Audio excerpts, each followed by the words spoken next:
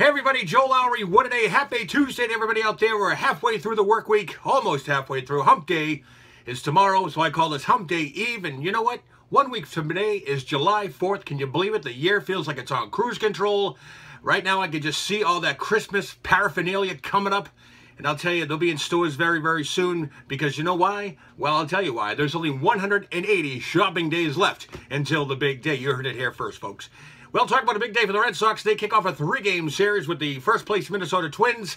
The Triple Ps take the hill this week. For the Red Sox, it's Pomeranz, Porcello, and Price. That's right, the Triple Ps.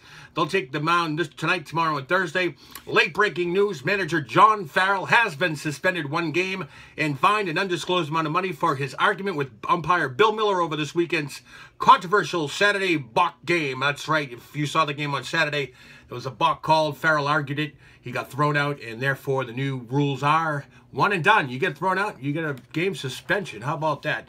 By the way, he can be at the ballpark. He just can't have player contact. It means he can't be in the locker room or the dugout. Interesting to see if he does, in fact, show up there. We also want to wish Red Sox broadcaster and Red Sox Hall of Famer Jerry Remy a speedy recovery from his surgery yesterday. He had cancer surgery, as you know. He's diagnosed for a 3rd time early this year with cancer. And yesterday's surgery was to remove a mass in his lung.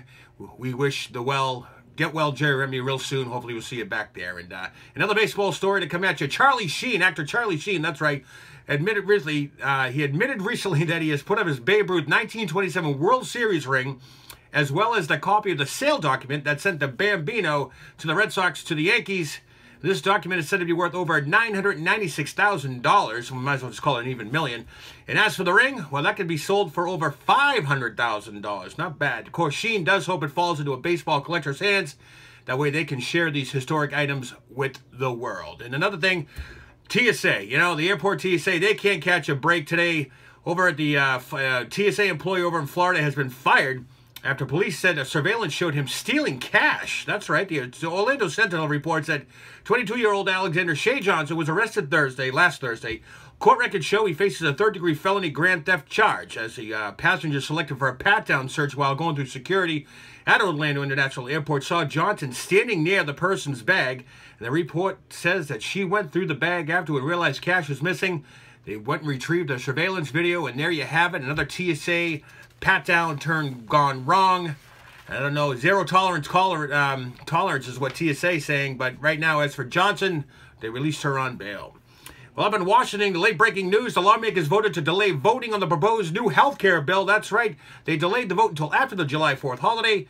Of course, no exact reason was given. I know a lot of them say, you know, they want to cross their T's and dot their I's and all that stuff, but to me, I think they're just stalling as Republicans want to get this right, so they get all the ducks in a row, so when the vote does come down, there's no more embarrassment. And a quick shout-out to all the hard-working doctors and nurses and administrative staff and employees over at Boston Children's Hospital.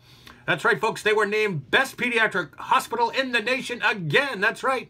Children's Hospital of Philly and Cincinnati Children's Hospital Medical Center rounded up the top 3. In addition to Boston Children's, however, they were ranked again out of 5 at 10 pediatric specialties. Gastro, nephro, neurology, orthopedics, and urology. Congrats to the Boston Children's Hospital for that #1 ranking. And speaking of #1s, I don't know if you heard this or not, but I have.